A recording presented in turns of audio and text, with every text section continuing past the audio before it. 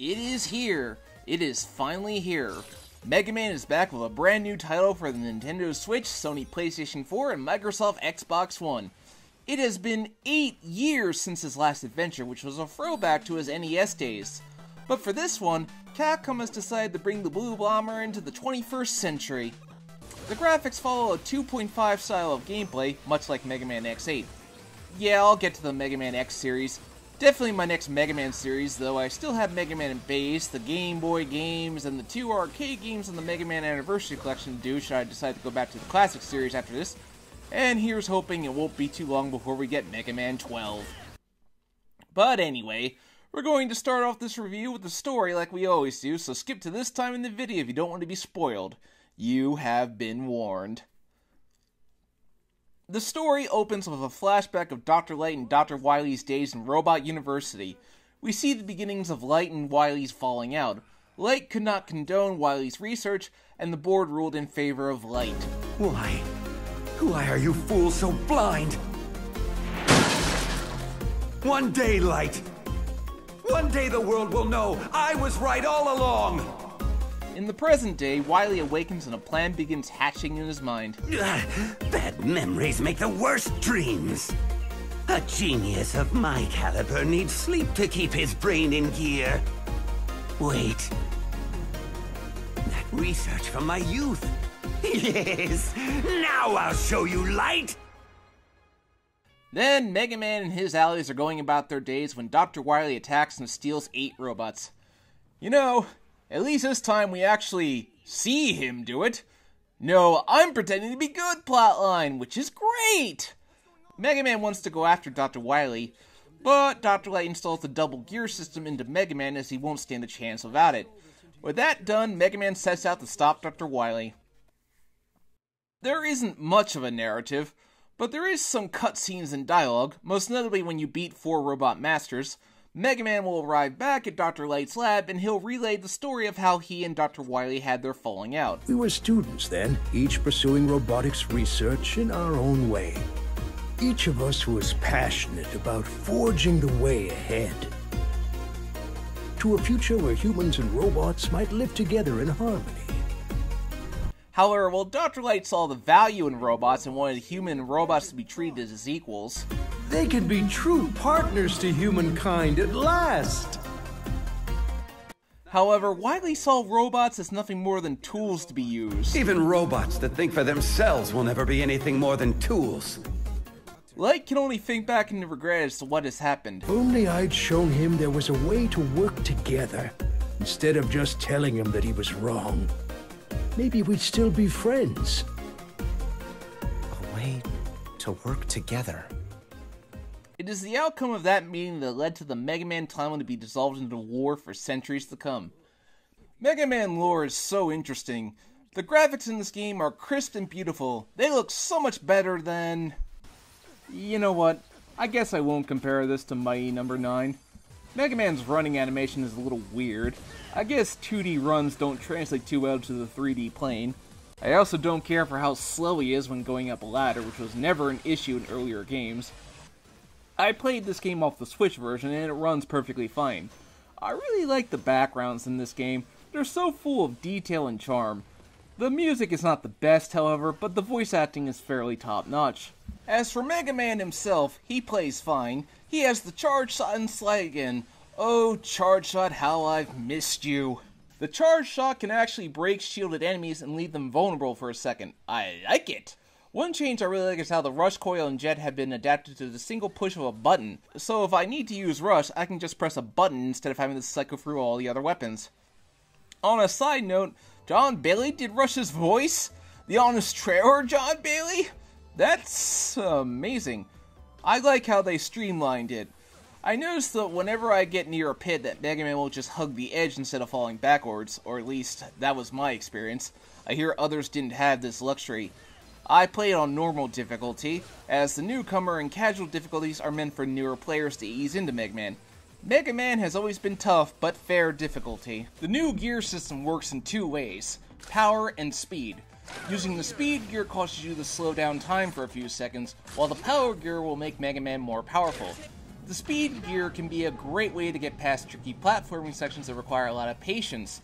Unfortunately, Mega Man also slows down, so you have to adjust your timing with that. The power gear gives Mega Man more powerful shots.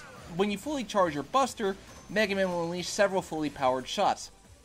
However, there is a gauge that fills, and if you let it fill all the way up, you will be unable to use the gear system until it goes down. If Mega Man's health drops to below 3, you can activate Double Gear, which gives Mega Man the power to use both power and speed gears at once. You can fire 3 multi-hit charge shots at once that does so much damage to a boss. I only used this when I was fighting a mini-boss, as that's where you're supposed to use it, but it comes with a cost. Mega Man will be reduced to 1 health tick and will be unable to charge his Buster, so do so with caution. I do like how this enforces that using the double gear system comes with a cost. I haven't even talked about the weapons yet. I love these weapons. I love the block dropper. It's just so useful for taking out enemies from above. You can power up your weapons with the power gear, and it's just so good to use them because it makes your weapons so much more powerful. The block dropper becomes many blocks at once. The chain splash becomes a huge bomb of destruction.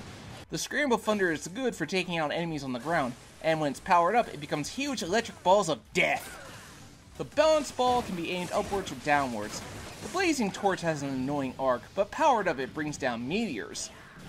The pile dropper is also a bit annoying to use since it rockets you forward, but I use it to take out the annoying spike enemies that go along the ground. Thunderstorm allows you to use a blizzard, but it's really useful if you power up where it becomes a huge nuke! Wow! Oh, and there's the acid barrier, which I didn't use much. Not a great shield. I love the streamlining them for the use of the right stick, as I can just pick my weapons on the fly. It's a great way to use them. The shop is back, and finding bolts is really easy, and I find myself accumulating them very quickly. You can get energy tanks, weapon tanks, beat calls, eddy calls, and even parts that allow Mega Man easier progression. The energy balancer is back, but my favorite's got to be the speed gear booster, as now Mega Man can run at normal speeds when using the speed gear.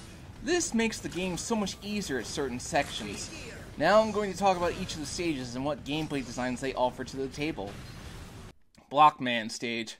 I did this stage because it was the one they had in the demo, and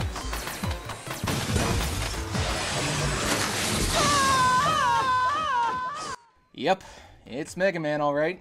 Blockman stage contains instances where you do have to rely on reflexes and timing. But when I got to Blockman, he did something that Mega Man bosses don't do. He gets bigger, activating his gear system with a whole new life bar. Now this just highlights the potential of the gear system, but I took him down no problem.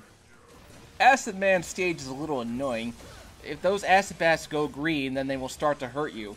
And there are parts where it's nearly mandatory to use the speed gear. Such a tense moment too when you see the spikes lined up and you just have to just barely get past them. Acid Man is really simple, as I just used the block dropper on him. Impact Man stage contains countless screws that come out of the walls, and you have to time your slides and your jumps just right to avoid getting hit by them. What really stands out to me is the boss fight with Impact Man. It's here that I found out how utterly useless the acid barrier is, as I could barely hit him with it. Fortunately, defeating him with the Mega Buster is simple enough. He's got predictable patterns. Now, the best stage of all, Bounce Man. His stage contains a bouncing up and down on balls that will send Mega Man higher and higher, and I really like this as a mechanic, as it leads to really fun level design. The only part I remember not liking is the part where these enemies come out of bottomless pits and hit you backwards. Yeah, that brings back memories. Bounce Man is a predictable boss, but it's fun to fight him directly. Fuse Man stage contains bolts of electricity that you have to time your jumps along. Once again, put the speed gear to good use here, as it will save you from taking unnecessary hits. At certain points, it definitely feels like the speed gear is required to get past these parts without getting hit. Fuse Man is actually a pretty fun boss since he moves around fast, which gives the fight a fast pace. I was only able to defeat him with a lucky shot. Next stage, I did Tundra Man, and his stage is all ice, which means ice physics galore. One of my favorite effects is when the snow starts falling. It really adds a sense of adrenaline to your jumps. I love how dramatic Mega Man's death is in this game. He pauses for a few seconds and then explodes.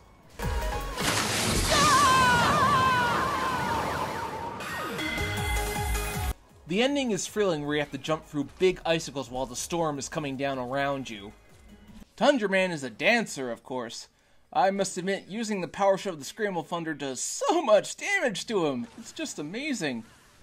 Next I did Torchman, which has 3 blazing balls of fire that chase you, because of course it does. This is where I really recommend getting the speed gear booster because it makes it obsolete in the end. Also, these annoying parts where you have to avoid killing the flame enemy, otherwise the lights will go out.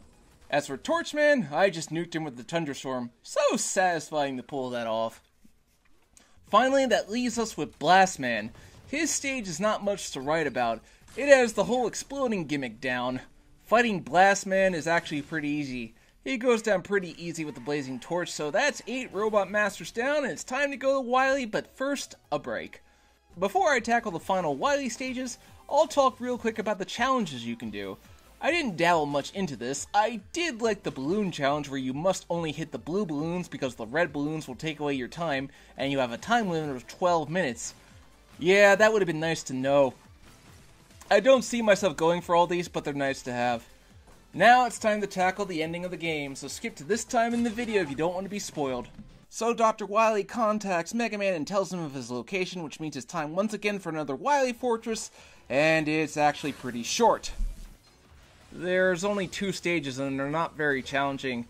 The stages are longer than normal, so I guess they thought that balanced it out, but still, it's kind of disappointing. In fact, I beat both of them pretty easy. The first boss is... oh, it's you again! Well, this time I got the speed gear to take you down. Why is it always the yellow devil? The second boss, Maver, and I beat on my first try. I'm not kidding, it was that easy. From there, it goes down exactly as you think. Defeat the 8 Robot Masters again, and now it's time for Dr. Wily, and he's really easy. This might be the easiest form of Dr. Wily yet. In fact, I beat both of his forms without breaking a sweat. He does go into double gear territory towards the end, but even then I had no problem hitting him. So Wily is defeated, but he has a plan. You leave me no choice. Time for Plan B! Spare me! I'm a helpless old man! Mercy, Mega Man! That's, well, I'll give you points for trying. Not really. Dr.Light appears and tells Wily that they can work together to make a better future. Mega Man wields tremendous power, but he has the intelligence to use it wisely. He's your vision and mine combined. If our ideas, our gears, could mesh together, Mega Man would be the result. We achieved this together. But Wily refuses and flies off to fight another day. I do wish there was some foreshadowing of X and Zero here, but I'll take what I can get. Anyway, everyone is rebuilt, and it's a happy ending all around. Well, at least until, you know, the world gets plunged into a long war with Mavericks, but that's for another day. Wait a minute, we're a Proto Man base! They didn't show up at all! DLC maybe? So overall, Mega Man 11 is a pretty solid game. It plays it safe, which, as I've repeated, there's a time to take risk and a time to play it safe. And this is a time to play it safe. All in all, I'm happy that this game exists. Good job, Capcom. Now give me Mega Man X9. Now I'll just close with some words to Mega Man. Welcome back, old friend. It's good to have you.